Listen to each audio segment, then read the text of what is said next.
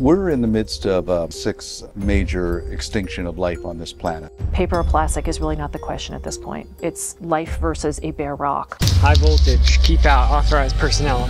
What's going on back here?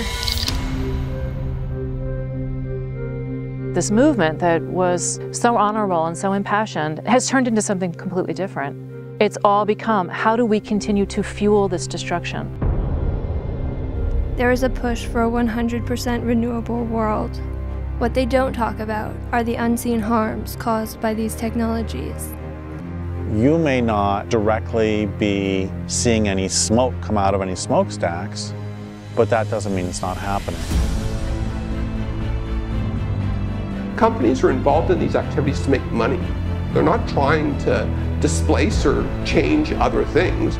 What they're actually talking about is sustaining high energy ways of life at the expense of the natural world. I'm not comfortable with an industry that deceives me about something as important as climate change. They claim it is good for the environment when actually it is harmful for the environment. This shit ain't green.